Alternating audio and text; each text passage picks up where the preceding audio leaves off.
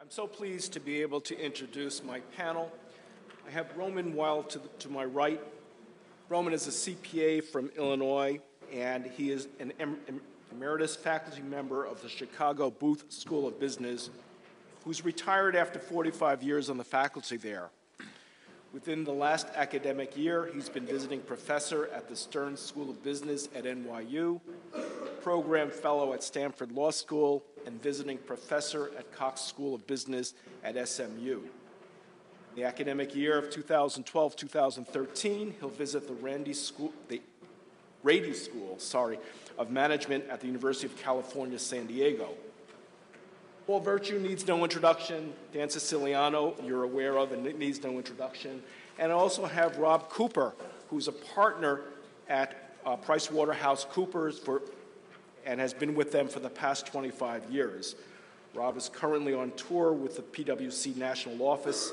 In this role, Rob oversees independent reviews of their audit work for SEC registrants, reviewed by the PCAOB in order to access compliance with firm and professional auditing standards. I'd like to give you an overview and a roadmap for what we'd like to accomplish within our panel.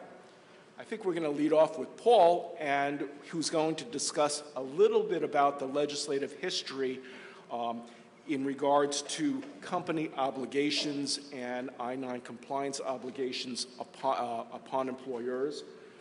We'll then be followed by Dan, who will talk about the executive branch enforcement issues. Of course, we need to bring in the new Senate bill and to be able to highlight important reforms and penalty measures that are being introduced in the bill. And the purpose really of that is to be able to bring that into light as to how that will now apply and be incorporated within the materiality clause of Sarbanes-Oxley, as well as items such as the whistleblower statute requirements within Dodd-Frank, and how there are some mirrored aspects of that within the Senate bill. We're then going to also then look again at SOX, Dodd-Frank, and SEC Fast 5, the books and records. And I think for the first time, what we'd like to do is to be able to bring in an auditor's perspective. That's where Rob and Roman will be coming into play. And as lawyers, we so often don't understand and don't know how to react to audit letters that we receive. And perhaps as immigration attorneys, we just sit there dumbfounded and say, what do I do with this? And it's been reported that oftentimes immigration lawyers will just put it aside and ignore it. And that's really not what we should be doing. And I think if we take a look at the new Senate bill, it's not a service to our clients to ignore that. So I think what we're going to talk about is how this new bill will create and mandate immigration compliance and how it has now become part of the entire compliance structure that companies can no longer just ignore or just brush off as a form that needs to be properly filled out. So without further ado, Paul, help us. Talk to me about legislative requirements and legislative enforcement measures for immigration compliance. Thanks, Chris. And I promise to do this quickly because I'm sure you're tired of hearing from me. But in 1986, as we mentioned on the last panel, Congress was dealing with how to address a population of undocumented people that had grown to about 6 million. And one of the ways was to close the back door, as Senator Simpson liked to say, by beefing up the border. The other was by addressing what Congress believed at the time was a draw factor, employment in the United States, and how best to address that. And there were debates back and forth, and actually that bill had to go through several Congresses before it was ultimately enacted in 1986 and became effective in 1987. And what Congress decided was we would have sanctions in the forms of civil money penalties as well as criminal penalties for pattern or practice of hiring of employing undocumented workers knowingly. And as I mentioned earlier, there had been discussion about whether to have employment verification be an affirmative defense or an obligation of all employers, and Congress settled on having that be an obligation on the part of all employers for all new hires after November 1st of 1986. So that's the generic statute that we had. At the same time, even back then, there was a concern about fraudulent documents and how employers would have to become document experts in order to be able to enforce this law. And so Congress at that time authorized 4 different pilot programs for testing out different systems for addressing this issue, trying to use technology and database, existing immigration and Social Security databases to address the issue. And that was called the Basic Pilot Program. And that was the only one of the 4. I don't even want to get into the others, but that was the only one of the 4 that basically had any legs and had really much promise in terms of a system that would allow employers to get an answer pretty readily about whether somebody's authorized to be employed or not. So we saw that develop over time, and that's the system, the Basic Pilot system that ultimately became E-Verify that we know today. The other thing that happened in terms of the legislation was that it became effective in 1987. For the first year and a half, INS was under direction to have an employer education program. So we were really educating employers and not issuing fines, but actually issuing warning notices, focusing more on education for employers than on fining employers. But when we started to fine employers in around 1998 or so, concerns were raised to Congress that, hey, we're really being dinged for some really minor errors that we have on this I-9 form. It's a one-page form, but it's not the easiest thing to comprehend. You have employers all across the lot who have different levels of sophistication.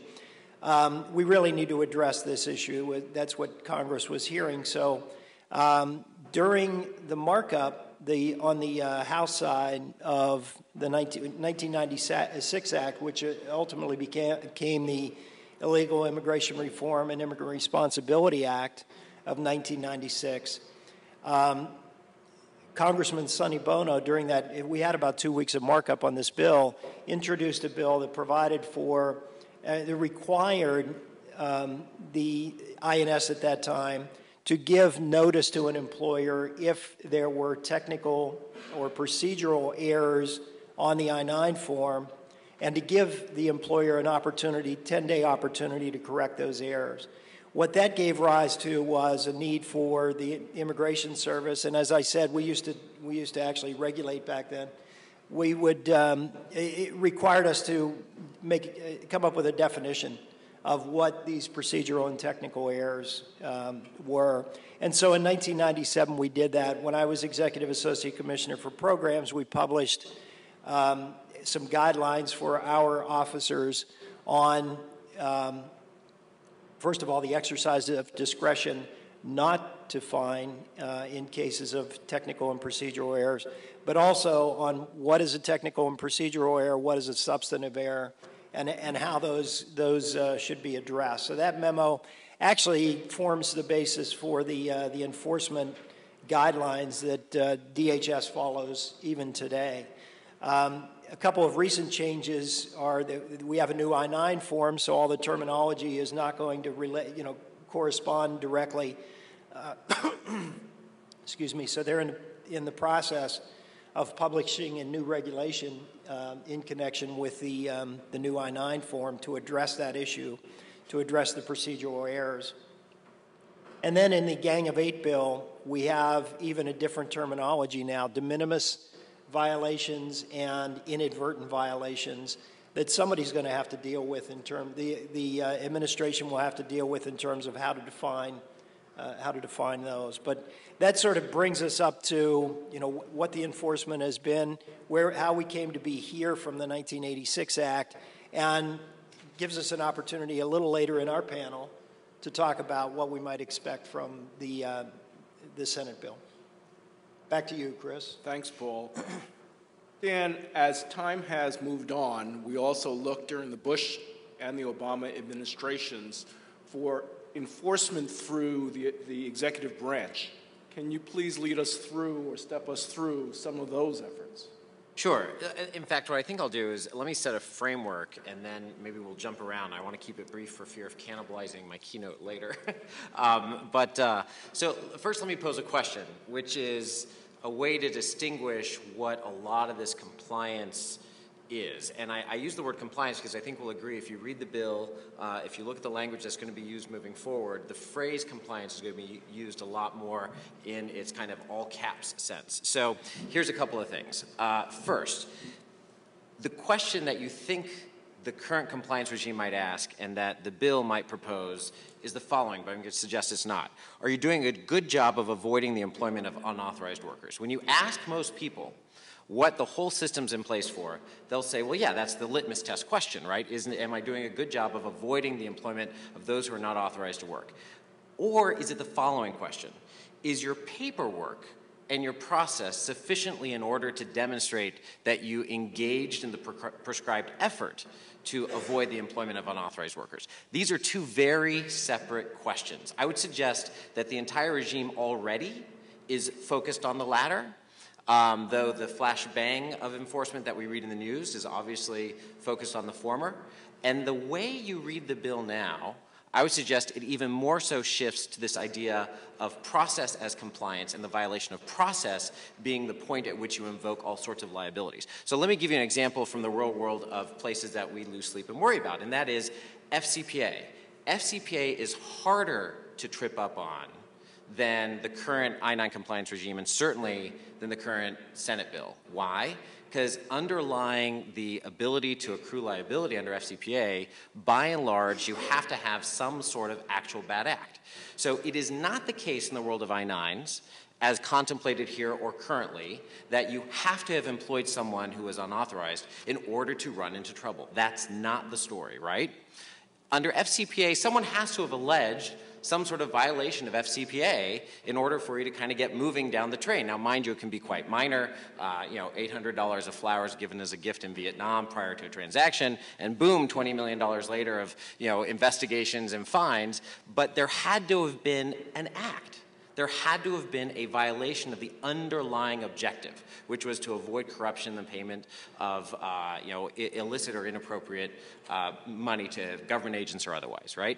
Under the current structure, and certainly under the bill, you don't have to have had the quote-unquote bad act. No one has to have been employed in an unauthorized fashion. So what does this mean? That means that this is a lot more like SEC enforcement or like taxes. Just because you actually paid your taxes doesn't mean you don't have to file in a timely and complete and accurate fashion your tax return, even if you're getting money back. It is a crime over time, and it compounds itself if it goes on for too long. If you paid all of your taxes, if you paid too many taxes, if you paid twice your taxes but you didn't file your tax returns. And same thing with the SEC. So at a books and records level, if you complied with all of the rules in place, if you never violated a single exchange rule, if you did everything the SEC was supposed to do, but you did not file your 10K or 8Qs in a timely fashion, oh, so help you. That's going to be a very, very bad day. That's the same overall framework that's really in place now. But why don't we hear about it or care about it? And I would suggest that because it hasn't really been injected into the kind of current thinking of compliance and certifications and process at the highest levels of particularly publicly traded companies. So what changes? Well, let's point out a couple of things, and then I'll kind of let it move on and we can come back to this. One of the biggest things— Has it anything to do with the fact nobody's had to pay a huge fine? Well, so there are four big things, and I'll cover this a little bit more in the keynote as well, but Roman's main point is the most valid point, is until someone gets both a perp walk and a $100 million fine, it's just not going to rise up, onto the, kind of current thinking of those who are the gatekeepers for formal compliance, like the auditors. So that's the first reason. Second reason is the red herring of unauthorized employment. So if you do a read of the current bill, you realize the threshold for pattern and practice, the penalties for criminal behavior, are all more serious. But most everyone in this room, I bet, and most people sitting in corporate offices say to themselves, I'm not that one. And that's probably true. right? It is unlikely that you're going to have a bunch of, ICE folks kick down your doors, throw cuffs on you, and drag you away as people go bursting from your building, running away, afraid of getting caught, right? But that's one of the other reasons it doesn't show up, because we set it aside as, oh, I'm not employing anyone who's undocumented. But that's the point again, right? That isn't what the Act requires. And finally, because there was no potential certification requirement that tied it formally to things like Sarbanes-Oxley and Dodd-Frank. And two things. One, it didn't need a formal tie-in, because maybe, we'll hear in a minute the realities of this, maybe it should be a part of the certifications being put forth by CEOs and CFOs as a part of their representation to shareholders under Sarbanes-Oxley. Maybe. We'll debate about that. But more importantly, now under the bill, there is a process, and we will be posting this online, and it actually has page numbers to help people find things in the gigantic bill.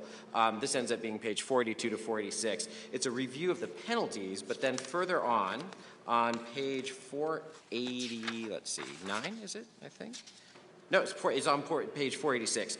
There is the reference to the employer compliance and then employer certification, which is the moment, the way it's written, the secretary has the ability to require that a company certify that they are in fact complying, not to certify that they don't have any unauthorized workers, but rather that they are engaging in the compliance process enumerated above. And once this starts to happen, once you have this idea of certification as represented by officers of the company, nothing focuses a board or a CEO or a CFO better than criminal or substantial civil penalties that accrue because they're signing a piece of paper you put in front of them. Trust me, your I-9 compliance process would be different if it elevated all the way to the CEO for signature every single time. I mean, it simply would, right? I mean, this causes them to turn to their general counsel, to sometimes call their personal outside counsel and say, I am signing this document, and it refers to things that say criminal penalties.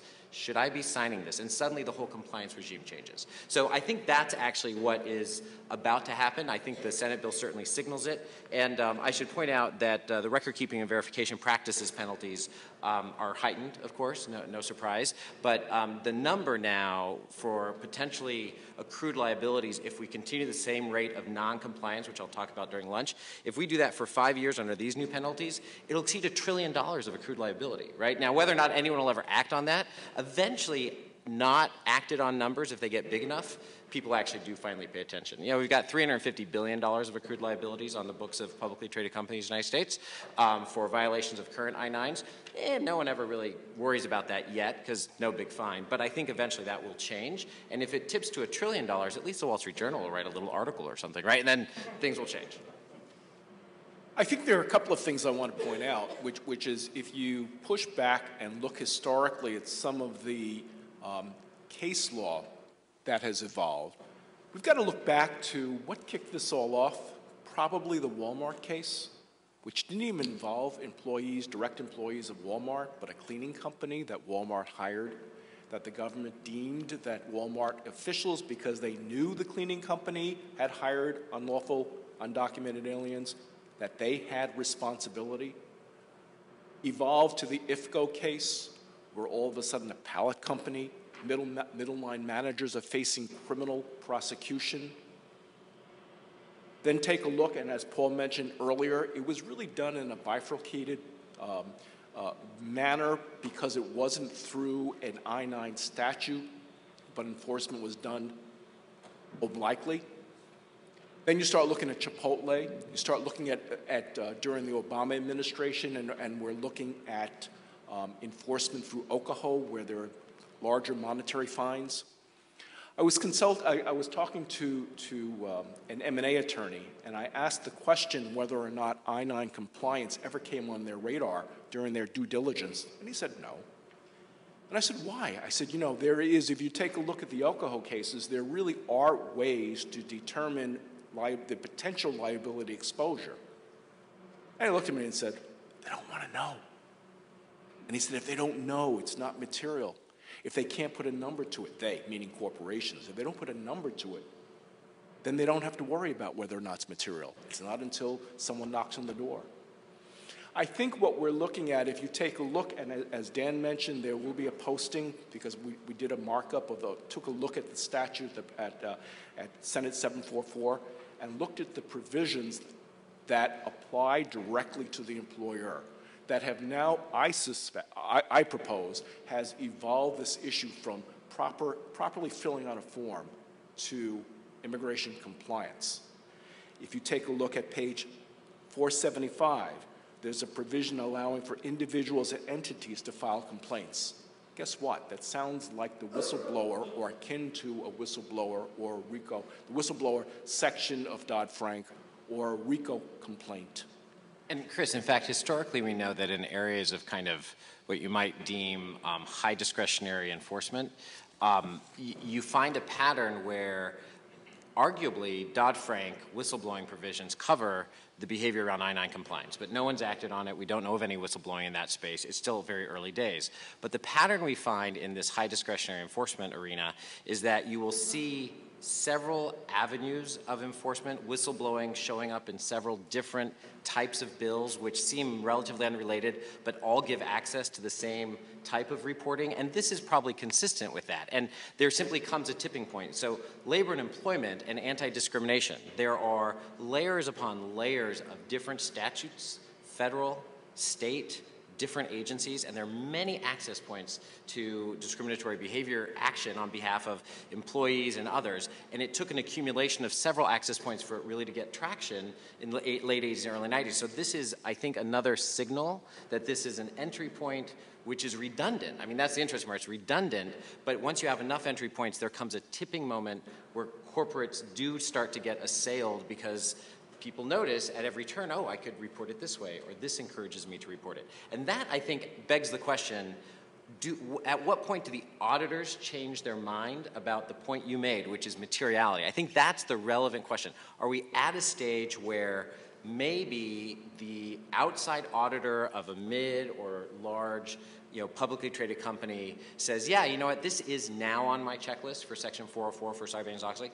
By and large, I don't think that's the case. And I didn't want to alter your flow, but I want to put these two guys on the spot in a way to tell us how come it doesn't come up, what will change that might make it come up more often. We're evolving.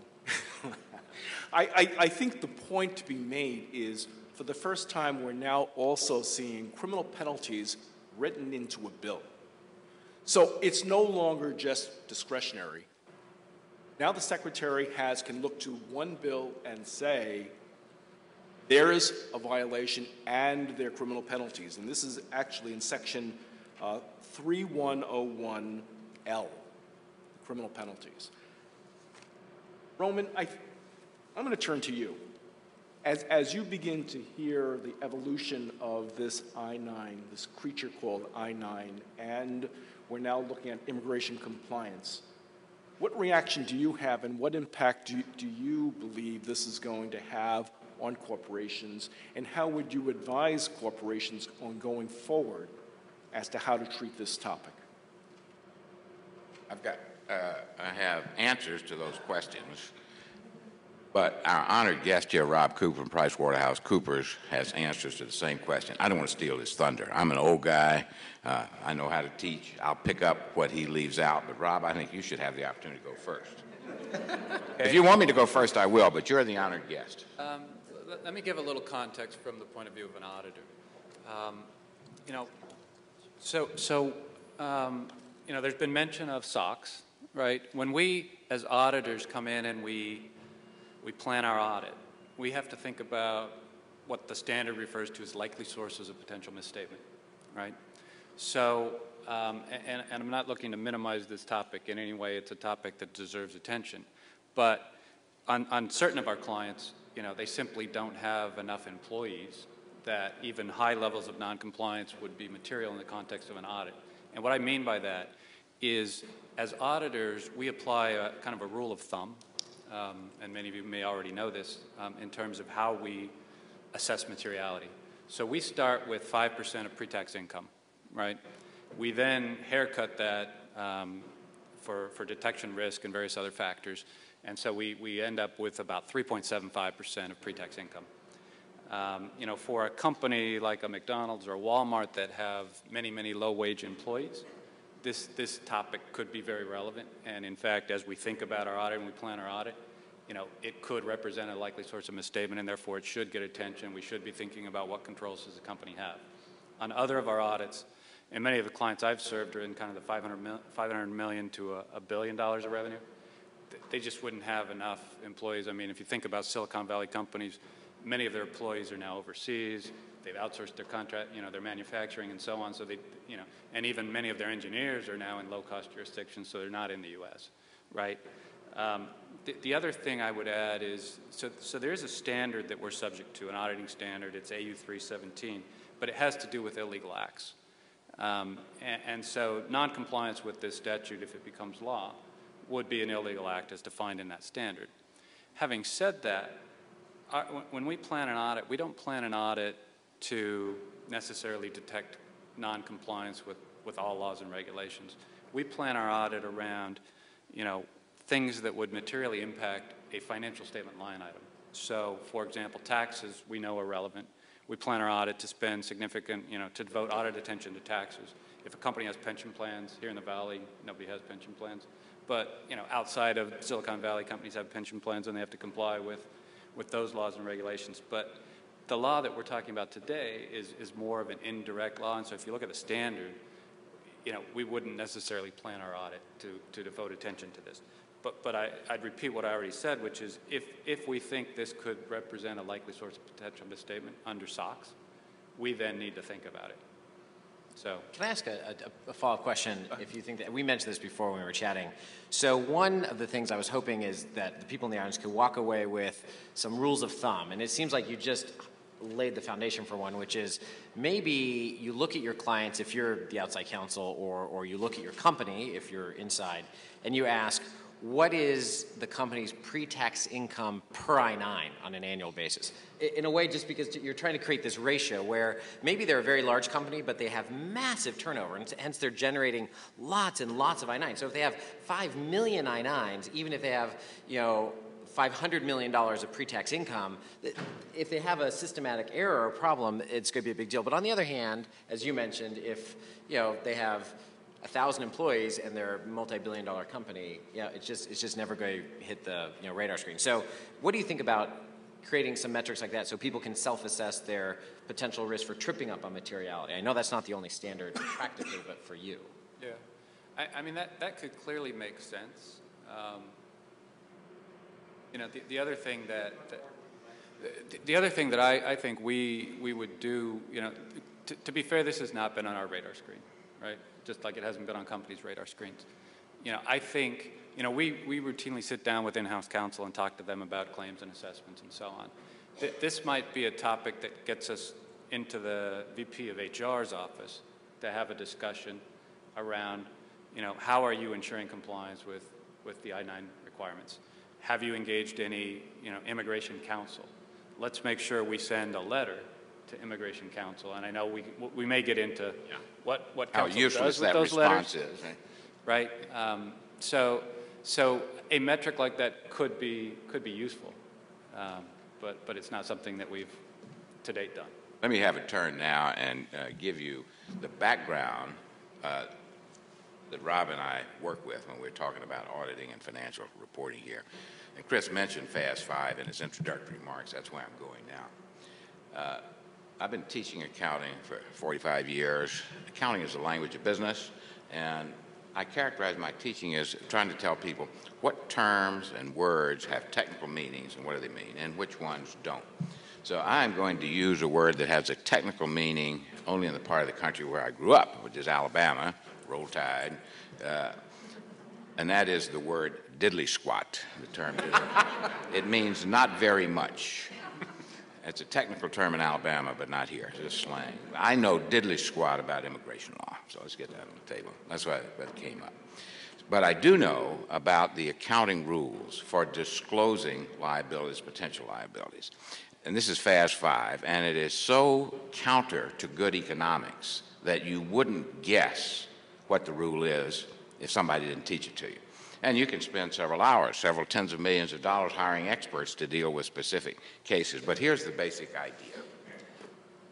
I want you to imagine you're Nordstrom's, and you have escalators in every store. And 100 people have injured themselves on your escalators. And each one of them is suing you individually for $10 million. And there's a 10% chance you're going to lose any one lawsuit. And let's assume these lawsuits are independent to make the statistics easy. Whether you win in Stanford Shopping Center or not has nothing to do with whether you win or lose in the Seattle Shopping Center. So you've got a lawsuit for $10 million. You got a 10% chance of losing. You might lose $1 million. Okay? But there's only a 10% chance. But if you got 100 such lawsuits, and they're independent events, your expected economic loss is 10% of $100 million or $10 million. And there's some variation around that, but the statistical estimate is pretty good. You're going to lose $10 million.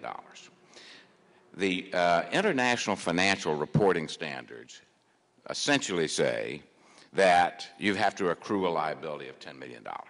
That's not exactly what it says, but that's the economic intuition. In the U.S. generally accepted accounting principle, in the audit rules that we use, the rule is this. Look at each one of those lawsuits independently, and unless it is probable you're going to lose, you don't record any liability. And unless it's, what's the term, reasonably possible that you're going to lose, you don't even disclose it in the notes. The accounting principles don't define what those probability levels are, but they've been around sufficiently long that I'll say that probable to an auditor means 75 to 80% or more, and reasonably possible 15 to 20%. So no one of those lawsuits rises to the level even of a disclosure, much less to a liability. And that's the rule that we deal with. And that's why this I-9 liability and other liabilities, I'll talk about Foreign Corrupt Practices Act. Dan knows the history better than I do, but I look to it for guidance about what's going to happen. The FCPA came into being in 1977.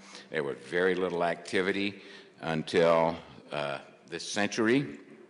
And a guy who has an FCPA blog says, we have resurrected from near illegal extinction the FCPA, and we're starting to have some lawsuits. It took about 25 years for that law to be on the books before people started paying attention. And we auditors, we accountants, are not going to be proactive about recognizing this. Maybe a whistleblower will alert us. Maybe Rob's participation in this conference will turn on a light bulb at PwC that wasn't there. But sorry, what? Sorry for causing that to happen. Well, no, he likes it because it's more employment. Yeah, it'll increase the income of accountants. We know that. Good point. Yeah, right. I'm trying to recruit people into the accounting profession. Yeah, we want more, not less.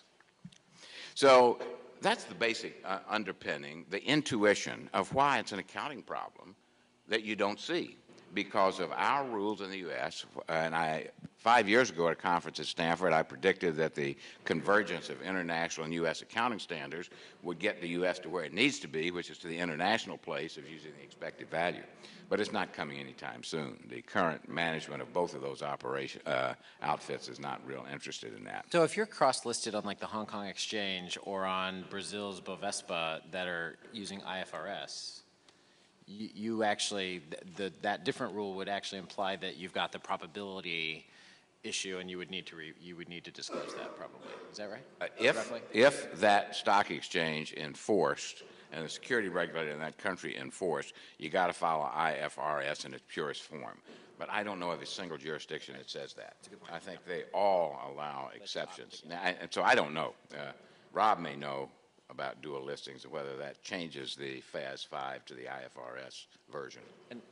What's it, Rob, do you know about that? I don't know the answer, but all I know is companies aren't rushing to adopt IFRS in the U.S. Yeah. Can I ask one? I want to tweak one question, then I'll hand it back to Chris here. So if the Senate bill doesn't say this, but if the Senate bill ended up making a provision that went something like, $50 million will be allocated to ensure the complete audit of current I-9 compliance practices of the largest 2,000 companies in the United States over the next 3 years from the time the bill is enacted. So if it said something like that and it alters the expected probability fundamentally, so suddenly it goes to, over the next 3 years, 100%, if you're one of those 2,000 companies, would that prompt, and I ask this because it doesn't quite say that, but there are some implications in the politics around this, which are the fundamental compromise is that the corporates end up really doing everything in their power to comply. And so if there was a clear statement that you were going to be audited and these liabilities would be exposed, does it change it under GAAP, under FAS 5?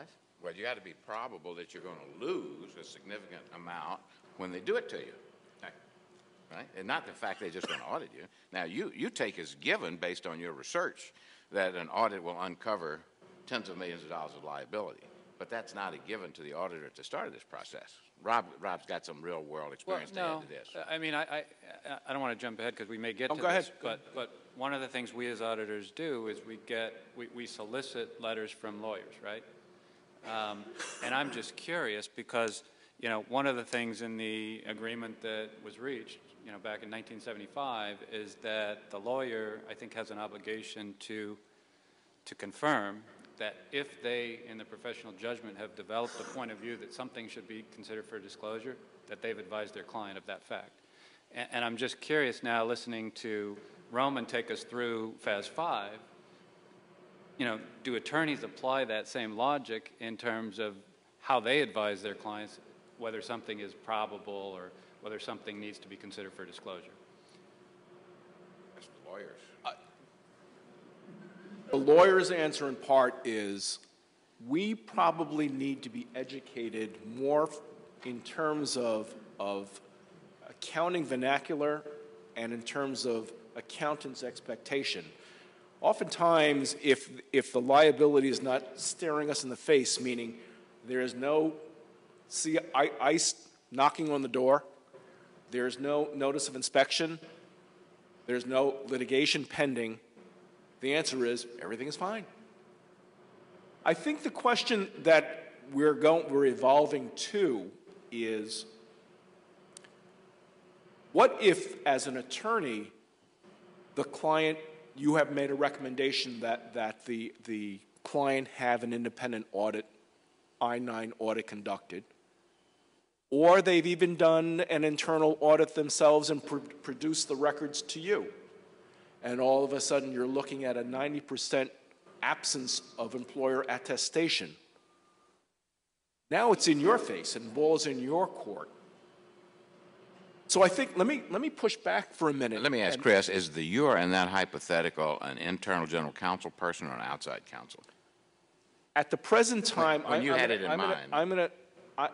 Generally speaking, immigration attorneys outside counsel. Okay, and generally speaking, it may be the outside counsel making a recommendation to general counsel, hey, have you done anything? What has the company done relative to an I-9 issue? So I think I'm going to push back for a second, go back to the auditors and say, give me an example of what you would be asking in that audit letter, and give me the standards upon which you expect a response. And can we clarify the hypothetical a little? Because I really like it. So let's assume that you're outside counsel, you're specialized immigration outside counsel. The general counsel brought you in because they were at an event and they talked about I-9s and they asked their HR person, their VP of HR, how are I-9s? And then she kind of said, well, you know, I don't know, that we do better than most, but I'm not sure. You've conducted, let's say, a spot audit. Let's say they're a big company. So they've got, you know, 500,000 I-9s, you know, that they're keeping, and you did a spot audit for 2,000.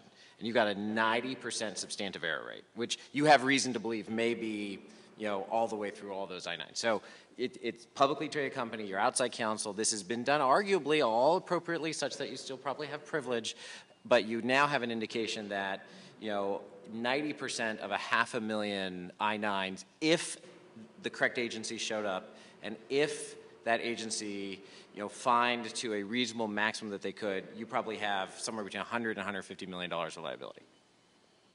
Paul, why don't you chime in? I mean, as if I were to apply the virtue memo in here, and I'm looking at potential pattern and practice and substantive violations, give me a ballpark. What am I looking at? Well, I just wanted to weigh in as a timekeeper in a large law firm, okay? And this is how this issue comes to my attention. You know, as many as 3 or 4 times a month at least, is that if we have a client who has an independent audit letter, then that the auditor is directed to make requests of people who are providing services to that company, including our law firm.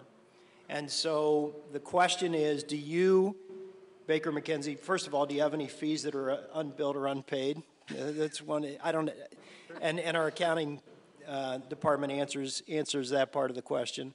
That's so we can make sure all fees have been properly accrued. Right, exactly. And the other question is, are there, I don't know the exact language, but are there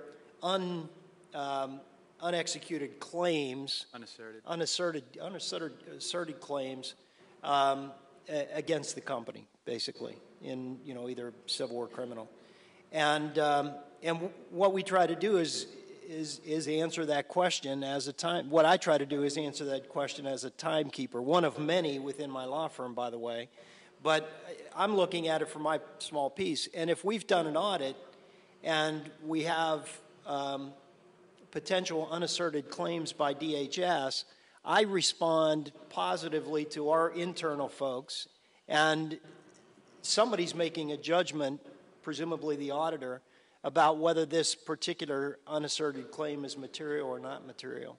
That's typically how it arises in our situation, and I don't know how many people routinely get audit letters, but I suspect that's how most of the firms are dealing with them. But I'm not making that judgment. I'm just responding and saying, here's a potential. We've done an audit. We have some potential liability here, unasserted. Here's what it is. Here's what we believe it is. Well, there's going to be two levels to respond here. First level is going to be, let's take it at its face value. You've responded. You've suspected that there's substantive violations. There could be a pattern and practice violation because of the fact that 90% absence of attestation on the employer's part. Okay, you now report this to the auditor. The auditor's going to take a look and say, "What does this mean?" Probably going to call you up and say, "What does this mean?" Right? Right. So far, we're on track. Now I'm an immigration attorney. I've got the virtue memo in my hand, and I begin doing computation. I begin looking at potential assessments. I look at the alcohol cases. I look at the formulas, and I come up with a number. I mean, is that what the next process would be, or step us through, Rob? What would you go through? Well, I mean, I don't know enough about the bill, but I guess as the auditor, when I have that conversation with the attorney that provided the information, I think I'd be asking if the company now knows they're not compliant. If the company were to take action to bring themselves into compliance, how would that affect the potential assessment, right? And so I think we'd have to have a fair bit of dialogue with outside counsel and with the company to assess, do we under FAS 5 have an accruable item? Do we at a minimum have some amount of disclosure? And even if we conclude that it's remote and so therefore it doesn't even go into the footnotes, should the company, at least in the 10K, think about a risk factor to at least have kind of something out there that companies from time to time are subject to these audits and it could result in a liability, right? So that would be the minimum, I think, they might put in. We should point out to Rob something that will be obvious to lawyers who practice in this area, which is, to a certain extent, a lot of that liability that we described, the errors, are relatively non-mitigatable. So the particular type of error that he described is kind of a moment-in-time compliance failure, and it's not easy to go back and kind of fix it such that it's gone. Now, it varies widely, and we don't have to get into the details later on. A different session will. But with that in mind, does that change? So even if you identified it now, that 500,000 I-9s, 450,000 of them have serious problems. Most of those problems can't go away. Can't be They mitigated. just sit there as a point in time, and if the right agency shows up with the right magnifying glass, they just start adding up numbers, and then you negotiate from there, of course. Right. Yeah. So even though it's non-mitigatable, I think the discussion would go into what you just said, which is, okay, we know we have a problem. We can't fix the past. It is what it is. We could take action to fix it going forward, and we hope we can negotiate something far less than what the penalty is called for, right? And so there would have to be a lot of dialogue with the company and with counsel to assess, do we have something that should be disclosed? Do we have something that should be accrued, and what should be accrued? It goes back to, if I can go back for a second, that's why in the past it goes back to, if ICE isn't at the door, if the client hasn't received a notice of inspection, if I'm not in litigation, I'm not in Oklahoma, I'm going to ignore it. Not necessarily the right answer. The dialogue that you're talking about, and what I'm gathering, my takeaway from this is, it's going, from an auditor's point of view, it's going to be reduced to a number. Is that correct so far? Yeah, What's the number exposure? We're going to be trying to reduce it to a number and assess whether it needs to be disclosed. And realize we're operating on the extreme edge. This is not the standard for good corporate conduct. This is, am I going to trip over material weakness issues with my external auditor? I mean, that's kind of like saying, today we're all going to try not to break the law, right? No, that's not what we aspire to. We aspire to better. And so one point I would make, and Rob, I'm curious as to your reaction to this. This conversation, in a way, if it occurs the way we just described it, puts on record the fact that these issues exist within the corporate environment. In a way, they are discoverable under certain circumstances later on. And the reason I point that out is because from a corporate governance duty, ignore the actual audit standards, but let's just talk about what causes of action you'd have at the federal and state level as a shareholder. If you knew that 90-some% of your current I-9s had 9 out of 10 times each I-9 was being produced, and it was being produced in a way that it had a substantive non-remediable violation. If you knew that was the case and you were an officer of the company or a director or sat on the audit committee or were an outside counselor in some way, you would have a clear fiduciary duty to report it because it's ongoing destruction of corporate value. It's technically corporate waste. I mean, way before you get to any of these other kind of audit issues, it's as if you found someone bleeding in your hallway and you say, oh gosh, look, lots of blood. You actually are obligated at a kind of basic duty level to stop the bleeding. So I point that out as maybe a different standard, and I asked Rob and Roman, practically, let's assume it's not quite so dire as we described, or maybe it's not a publicly traded company. What are the reasonable steps that someone takes if they know that there are these problems and they don't think auditors have been advised? I mean, do you always call your outside auditor? What about internal audit? I mean, I want less big red button panic solutions. Like external auditor, if you go back to your company and you say, hey, I sat through this panel, and they said, we should immediately contact our external auditor about X, Y, and Z. If you're talking to your CFO, they're going to back you into a corner and lock you in the closet and not let you out for a little while. So what other lesser dramatic steps are there today? Well, the companies are supposed to have an internal ombudsman kind of thing, a whistleblower thing, where you can report stuff without fear of retaliation. I don't think in practice that works real well, but that's sort of the textbook answer, is start with your internal control inside your company, because that function is supposed to be under the control of the board of directors, not the CFO, and independent internal audit person is there to work on these things. What I can't tell in practice is how often that person is independent and there are no retaliations. You hear about the retaliations in the press. You don't hear about the quiet ones where things work the way it's supposed to. I don't know if Rob has any insight whatsoever on how internal reporting works. Well, I think Dan makes a good point in that, if you are at a company or you're external counsel to a company and you guys have reason to believe that the company needs to do something to assess its exposure, before you pick up the phone and call the external auditor, they certainly could, go to their internal audit department. They could, get together with HR and they could do their own assessment, right? Because if they call me and they say, geez, we might have all this exposure, you're still going to have to go through that process to assess the exposure. So I think that might be the place to start, and then go to the auditor if you think you have an issue, the external auditor. I think the takeaway is, and the question going to the external auditor is, where's the threshold? What's the point? I mean, at what point do you push that panic button? At what point is someone going to push it? And I think that the next iteration of our discussion is going to be tying in the Senate bill into what the scenario we're talking about. Because I think part of the solutions we've been discussing are is what's happening under existing law. Paul, let me bring you back in. I mean, as we begin to overlay and interweave the Senate bill, how do you think that the impact and the employer sanctions and the immigration compliance requirements are going to play into this scenario. Do we want to put the slides up? I don't have the little clicker there. I think you do. I do. I've been. There you go. Thanks. Good. Everybody like the rear view mirror look up there?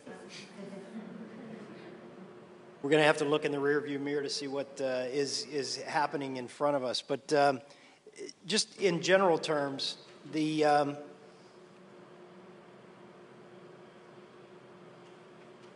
on the wrong. Let me get the right PowerPoint up here.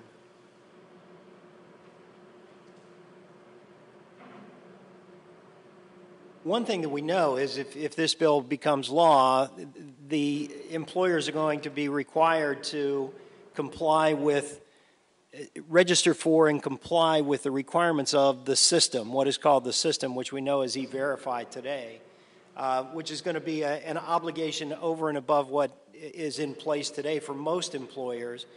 E-Verify is voluntary, and so it's going to become mandatory. And in becoming mandatory, Congress isn't just saying you need to register for E-Verify for this system and comply with it. There are certification requirements. There are penalties associated, not just with failure to complete the I-9 or complete the I-9 properly, but failure to use the system, as it's called, and also failure to address issues when you get a tentative non-confirmation from the system or a non-confirmation from the system, and dealing with the individual employee. So you have obligations with respect to employees that you're not using the system in a discriminatory fashion, for example. So you have compliance issues with respect to the system itself and also with respect to the immigration-related discrimination provisions of the statute in addition to that.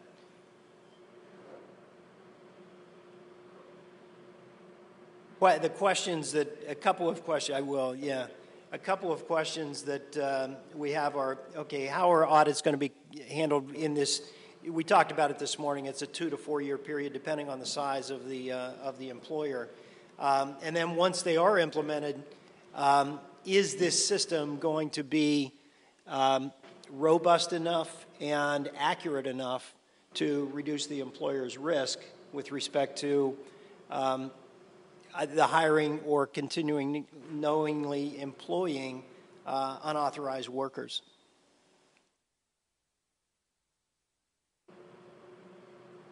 Until we have mandatory E-Verify across the board. In addition, I should say to the 2 to 4 year implementation period, the Secretary may also direct employers to comply with the system if it is required in the Secretary's view to protect critical infrastructure.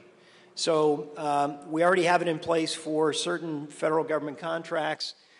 We will have it in place in a mandatory basis on a phased-in basis, but also if it is required to protect critical infrastructure, then the Secretary can require employers in those particular fields to comply with the system as well. The ICE best employment practices, which are listed on the ICE website in terms of one of the things ICE suggests is that there be that an employer use the E-Verify system, so that's still going to be relevant while it remains voluntary. Copying of documents is something that ICE recommends, but that is also voluntary and not required, with the exception of if an employer is using E-Verify, and in those states in which E-Verify is required, certain documents must be photocopied and maintained, primarily passports and green cards and work authorization documents currently. Independent audits will continue to be a requirement, not a requirement, but a suggested best practice by ICE until E-Verify is made mandatory, the system is made mandatory. The penalties for pattern and practice violations take place actually prior to the implementation of E-Verify. So employers, these are stepped up penalties. So the increase in penalties for both for pattern and practice and civil penalties will take effect even prior to implementation of the mandatory system.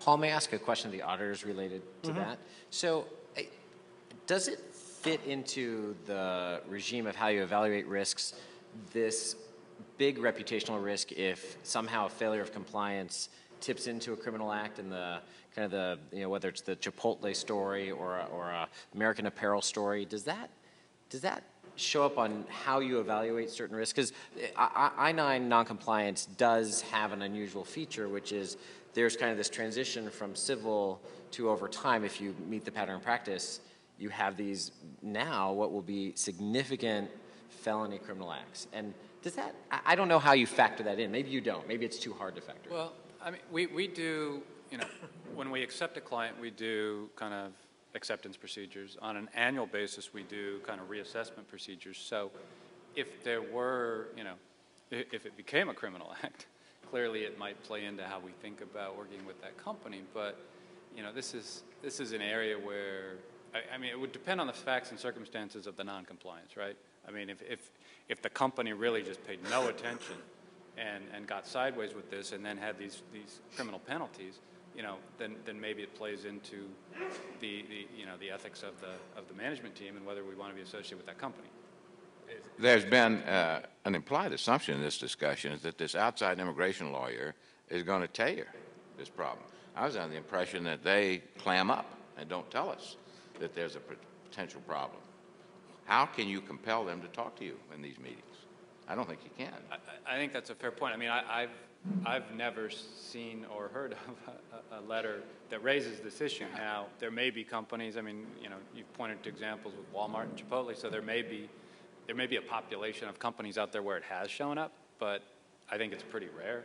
But it didn't come first to the auditor through this attorney letter from the immigration. And so what you're saying is, though your practice is fairly broad and you've been at this for a while, you haven't seen this come to you in response, for example, to a letter.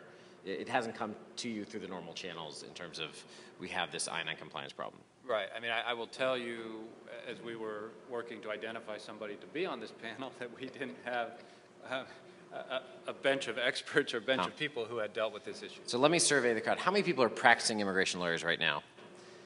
So you may put down your hand if, no, keep it up. You can put down your hand if after having performed a spot audit, none of your clients had any substantial double-digit violation patterns within their I-9s. Okay, just checking. All right. No, so it's an interesting mismatch, and I think it's the unique part of this panel to a certain extent, and then we'll let Paul continue, which is for those who practice in this space, they come into contact with what I would describe as ethical, you know, by-the-book companies, publicly traded, hard-working, you know, doing a great job in every way. So these aren't meat processors. You know, these are just like the, you know, companies that we read about in the paper and we are glad they're doing well.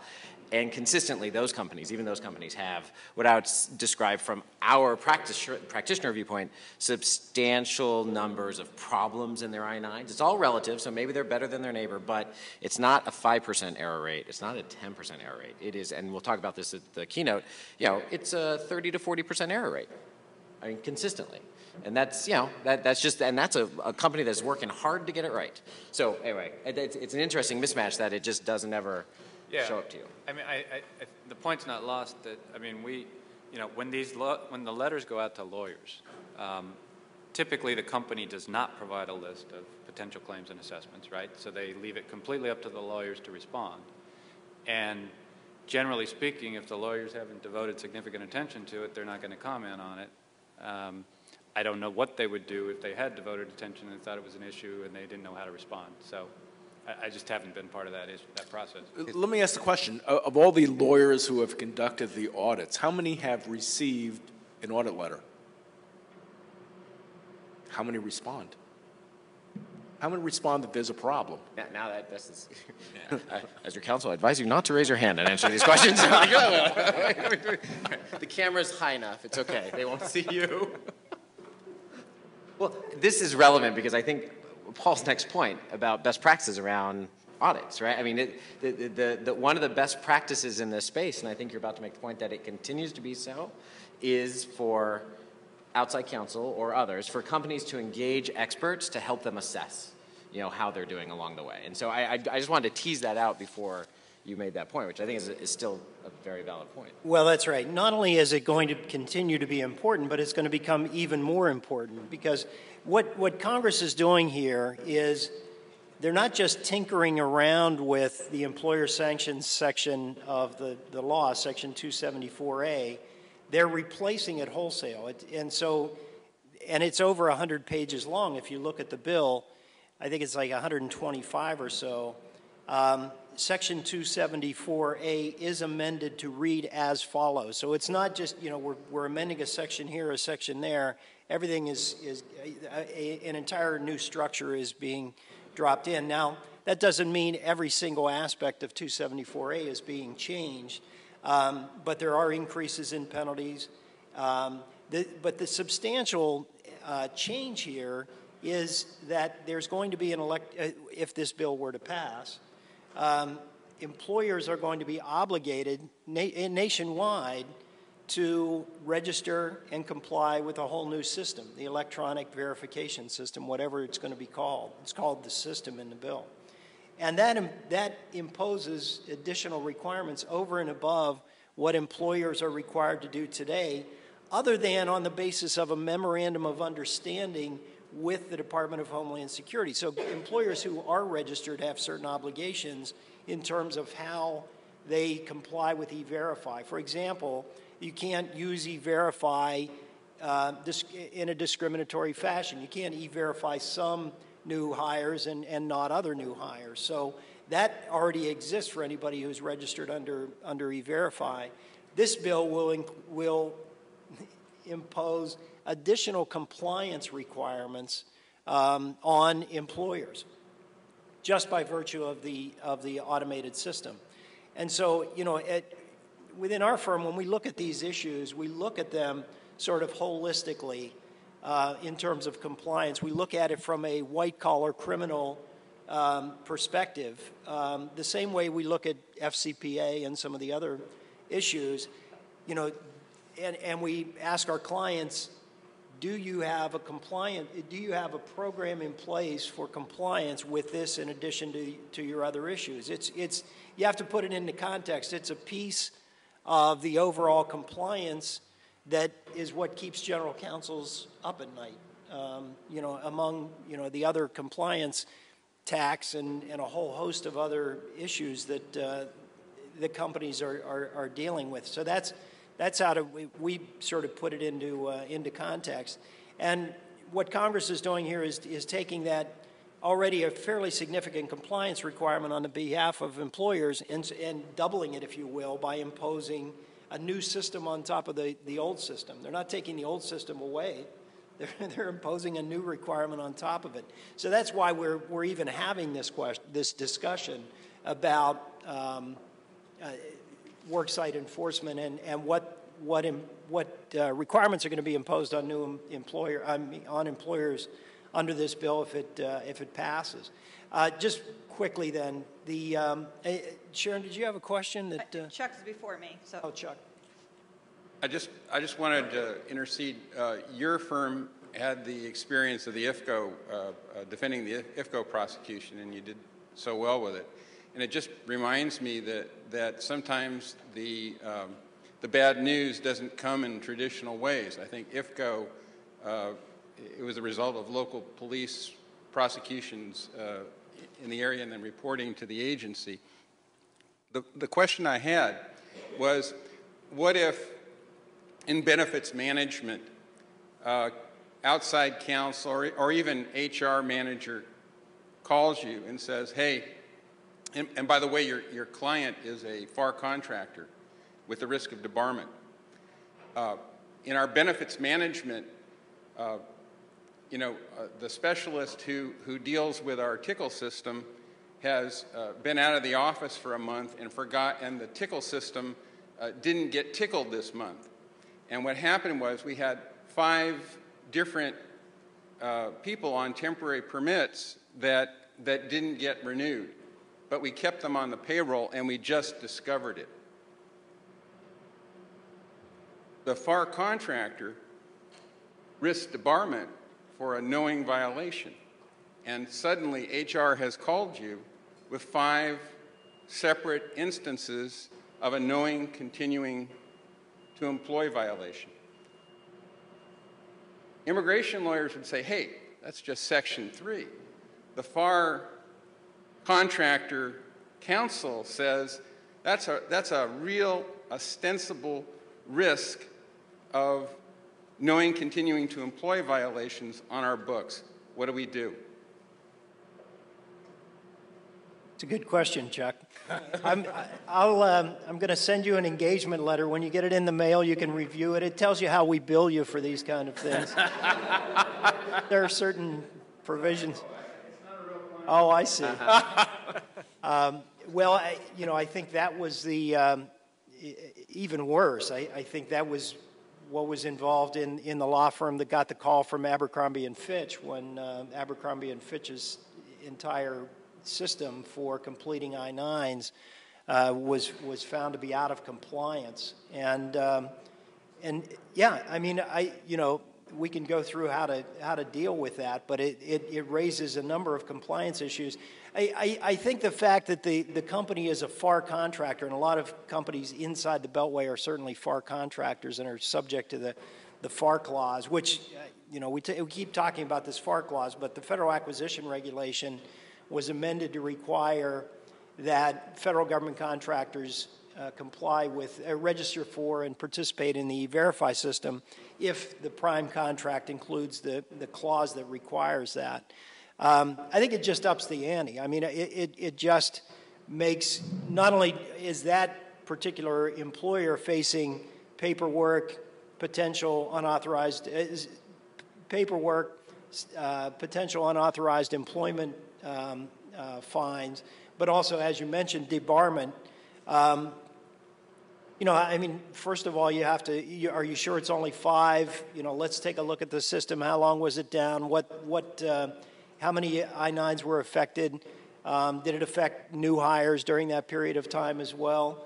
And you have to go back and you have to give an explanation as to why E-Verify wasn't conducted within 3 business days first of all, you have to do the re-verification, then you have to explain to E-Verify why the verification wasn't done within the 3 business days as are required by the E-Verify. And, you have to prepare the client for the potential of an enforcement action.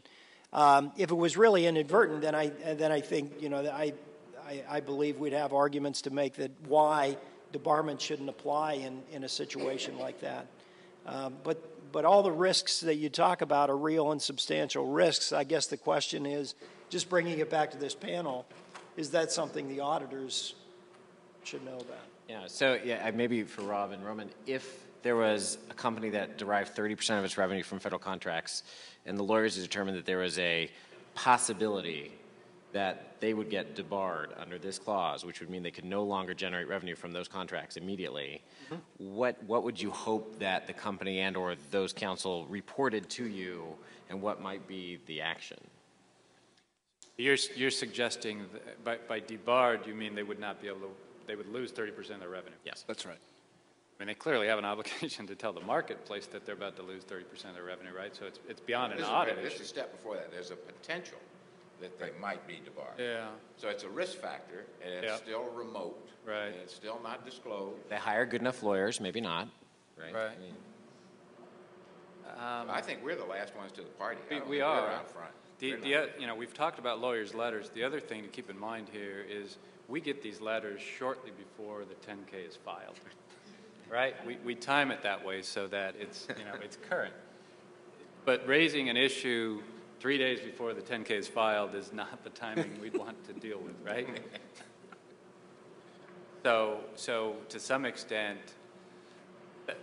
that letter will be helpful, but that may not solve the problem. I mean, counsel, in-house and external counsel, may need to be more proactive in going to the auditors than waiting to send them a letter and saying, guess what? Sharon?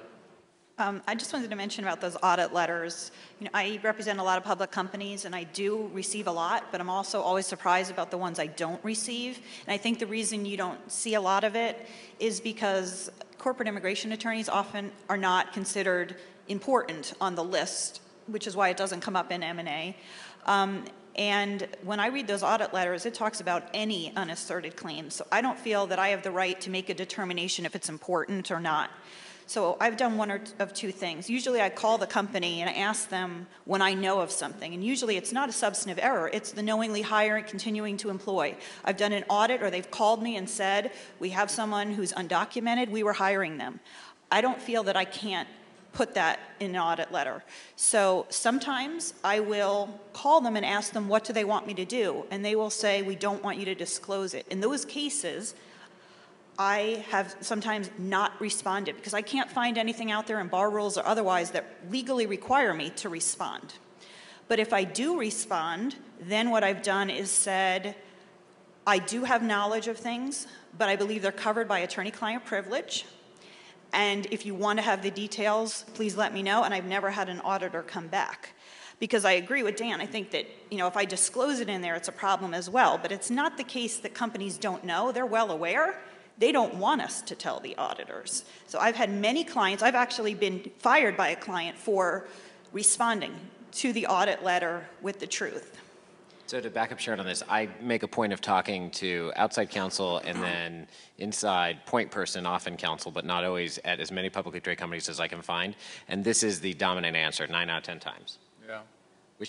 Does this trouble you, Rob? It's a problem. Well, this is an obligation for us to respond. Can we ignore it? I mean, I can't tell you what your professional obligation is. From your perspective. I'm not sure. I mean, that would have to be, you'd have to make that assessment under the ABA statement of policy that you know, addresses lawyers' letters. And we've posted that online, so we've got the latest. What troubles me is more that potentially our clients are suggesting to you it doesn't need to be disclosed, nor are they disclosing it to us, right? Because if things do go sideways, you know, we'll be pulled into the lawsuit in all likelihood, but, you know, we will have a defense. And I just think everybody would be better off to put it on the table and work through it, as opposed to hope it will go away. I have a question that just kind of goes with Chuck's a little bit in terms of how that information gets to you. If we've had exactly this situation where the E-Verify was being violated for our contractor, we determined that they didn't have to make a disclosure to E-Verify because E-Verify policy at that time was you got to just be in compliance and fix yourself. That was what would happen. But we ended up disclosing it in a mandatory disclosure under the procurement contract, which was a little shaky because that goes automatically to the Inspector General for the agency that was the procurement industry at the other end. And we knew about it. We put it in the audit letter. But if the client's getting, the company's getting letters from all different people, do you ever get those, or is it just what they get together? Because if you got a procurement person telling you one thing and the lawyer's subject matter telling you something different, I would imagine that might give you some concern about what's being disclosed. I'm just curious, does it all get wrapped up by the company first and then they give you the data? Or do you ever get an opportunity to see what was given internally? I mean, the standards that we apply require that the company sends the letter to the attorneys, but the letter needs to come directly to us. So it shouldn't be going back through the company and the company, you know, deciding which letters they're going to share with us and not share with us. So if you guys respond, it should be coming directly to us, the auditors. Holy. Yeah, Chris, if I can just go through the just to finish up in terms of the Gang of 8 bill and what changes we're looking at in terms of this whole question about audits. Identity theft, we've talked about that pretty substantially today. I don't need to tell you, I guess, that this bill doesn't solve that.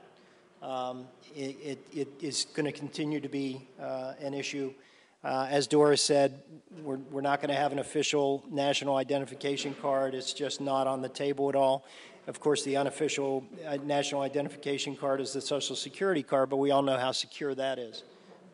So it's going to continue to be an issue that we're going to have to deal with, that employers are going to have to deal with because the focus is on them. A couple of the things that the bill does, though, is it allows the individual employees to lock their Social Security number in the E-Verify system so that it can't be used again until the person unlocks it for the next job that they apply for. So it's one measure of trying to protect the Social Security numbers. There's also a provision that allows the system or the secretary working in consultation with the Commissioner of Social Security to lock Social Security numbers that are suspected of being abused in the E-Verify system until they can be addressed with the individual employee. So a couple of measures there to try to bring some security into the identity theft arena.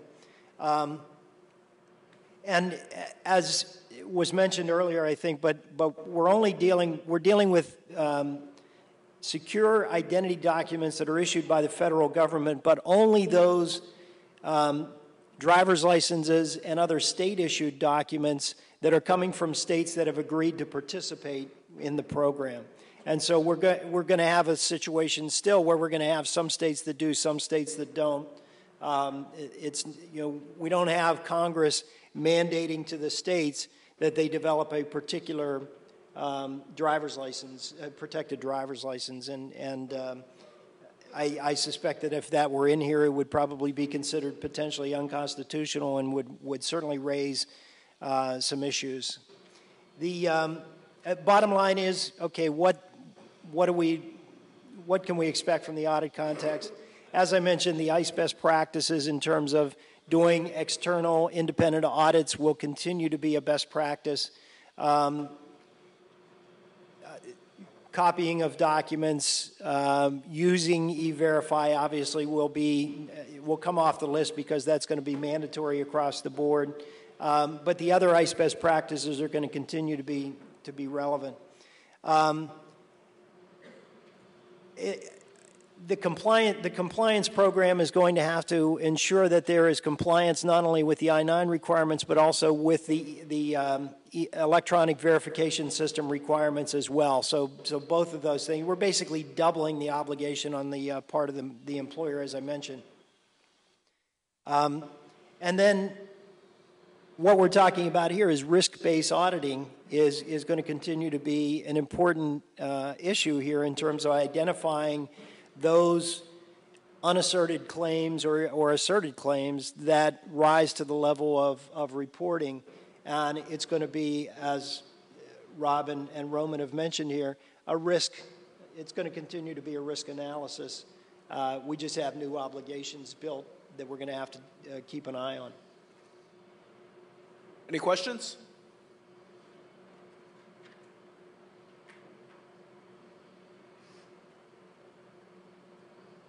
I should mention while he's making his way is that the sentencing guidelines are going to continue to be very informative in here. And I haven't had a chance to look specifically at the direction Congress is giving to the Sentencing Commission in the bill, but there is some language in there in terms of congressional direction of the Sentencing Commission in this particular area. So we'll have to learn more about that. And obviously we have to remember we're dealing with a bill that's only been introduced in the last couple of days. It's not the law, and it bears mentioning that it's certainly not something that employers have to comply with today.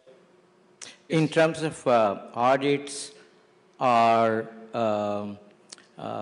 verification, e-verification, etc., to what lower level of subcontractors, supply chain of subcontractors, does it apply to a company when audit is done by audit company or in terms of regulation by a E-Verify process? So I have one contractor, as long as that one contractor happens to be an American citizen or a legalized immigrant and signs and says, yeah, I don't have any problem, do I just take it as it is? Or how do we have to go through the supply chain continuously from an auditing perspective or regulation perspective? And most importantly, liability. At the bigger level corporation, what are the liability issues? Is the supply chain, something happens, someone did not verify? Let me restate it and maybe have either Paul or Chris answer that in brief because we're running out of time.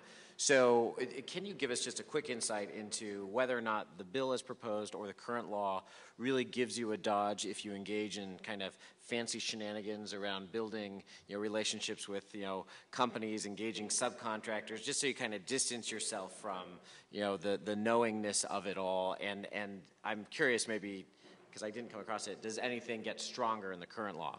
Can you address that just briefly for everyone? Paul, you want to take it first? Well, I think it's also an audit question in terms of, you're sending an audit letter out to, or the company's sending an audit letter out to its vendors. What are the obligations on the part of those vendors to make sure that their subcontractors, that they're reaching out to their subcontractors to get the information? So I'd be interested to hear from Rob and Roman about that. But just in terms of, for example, the FAR obligations for federal government contractors, that it goes all the way down. So each contractor in that chain is obligated to impose the clause, the FAR clause, in its contract. And that goes all the way down as far as you want to go. If you have 10 levels of subcontractor, each of those contracts has to have the FAR clause, unless it gets down to one of the exceptions. Below a certain dollar level, or it's commercial off-the-shelf product that it's not related. So judgments are being made by contractors all the time whether to include the FAR clause or not include the FAR clause in their subcontracts. I think if you're looking at trending, you're certainly looking at a trending that's being more conservative and a trend that's pushing more responsibility on employers. I think if you take a look and at the Walmart case and you use that as precedent, the reality is that the employer cannot turn around and just say, he's a subcontractor, I have no responsibility there. I think you're going to be looking at a standard of knowing. And so if you have a middle-level manager who knew or should have known, I think the employer is not going to be able to just shirk the responsibility of saying, but he's a subcontractor. I had this issue come up by one of our clients raised a question with me about whether, whenever I was with the Immigration Service, I did, for the first 5 years, federal government contract work as well, so we had to handle bid protests and all sorts of that, so had some background on it. But the question was, is what we're providing under this contract a commercial off-the-shelf product such that we're not obligated under the FAR clause?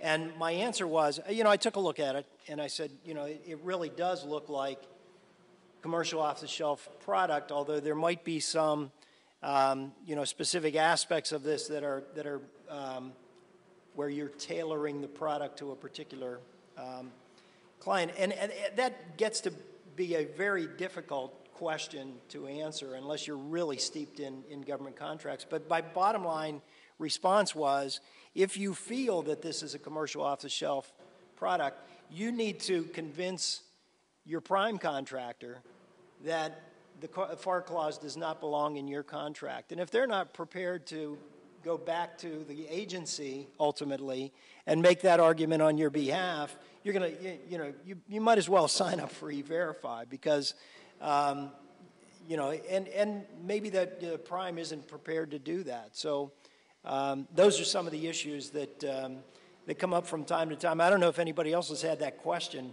arise to them, but we certainly have. So I think we're out of time.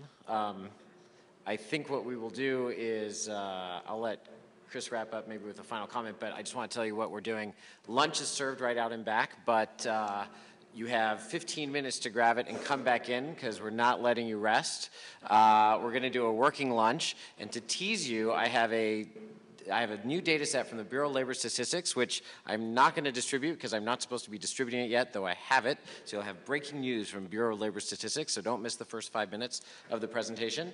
But so grab your lunch and then come right back. And I note that there are 10 people in chairs in the back. There are 11 open seats at tables, but it will require that you sit near the front. So, you know, it's okay. Chris, any thoughts? Thank you, everybody. I want to thank my panel. It certainly is a